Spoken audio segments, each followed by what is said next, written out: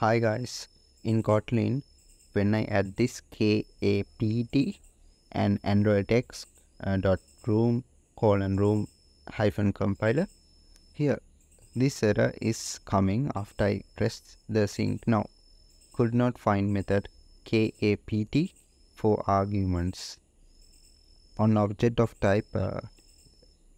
Actually, to fix this error, you will see some code in video description. So you have to copy that and paste that above or below of this build.gradle dependency section. So I'm going to paste that here. You have to copy that from video description, apply plugin : inside single quotes kotlin-kapt.